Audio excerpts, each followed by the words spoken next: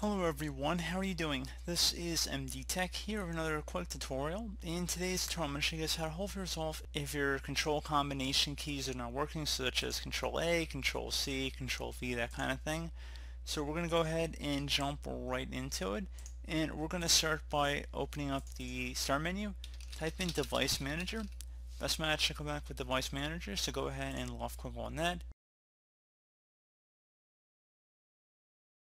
So now you want to expand the keyboard section, so either double click on it or left click on the lower arrow next to it to expand the drop down.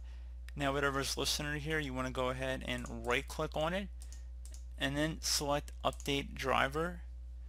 It's going to ask how you want to search for the driver. Select Browse My Computer for driver software, and then select Let me pick from a list of available drivers on my computer. So go ahead and just select the more than likely the one that's going to be showing up in this list, and then select Next, and then select Close. Would suggest restarting your computer, which is what it recommends, and hopefully that would have been able to resolve your problem. So again, restart your computer at this point.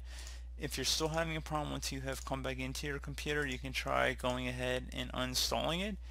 Now if for some reason you don't see a keyboard listed under here, you want to just go left click on the View tab and then select Show Hidden Devices, and then hopefully then you'd be able to go ahead and update it. That'd be obviously method 2 there. And if that still does not work, you can try uninstalling the keyboard driver once you've restarted your computer. Right click on it, select Uninstall Device, select Uninstall.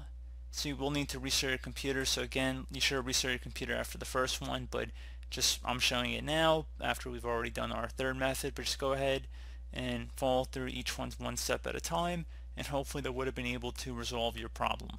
So as always, thank you guys for watching this brief tutorial. I do hope I was able to help you out, and I do look forward to catching you all in the next tutorial.